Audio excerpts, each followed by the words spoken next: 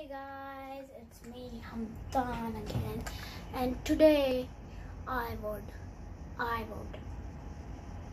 like to introduce the new coco phone 13 Pro Max and the coco phone 12 Pro.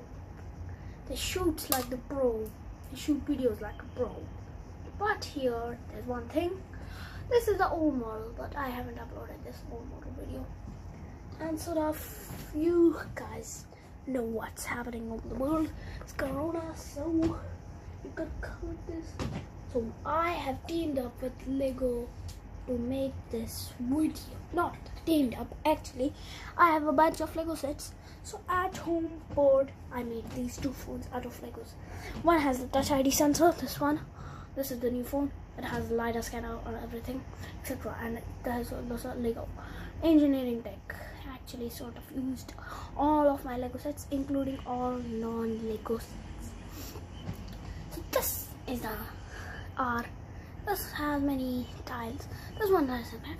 This one is drop resistant. Let me show you their drop resistant test. So here's the drop resistant test will begin in 3, 2, 1.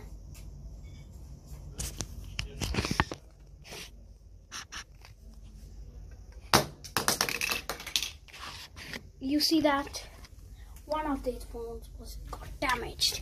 This one got damaged. This one had a light camera, and the winner of this round is this phone. It did not break. What an impressive technology built by me at home. So you can also do this at home, but try to safe not to shut down your drawer. Okay. And it's safer and when you're at home. So when you safer, it's safer that you wear sanitizers. And this was our Cocomelon Inc.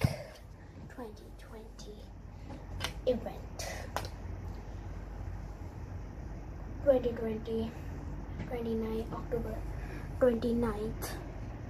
October 30, 2020 event live. But I don't have that much subscribers, so please like the video, subscribe to my channel, please.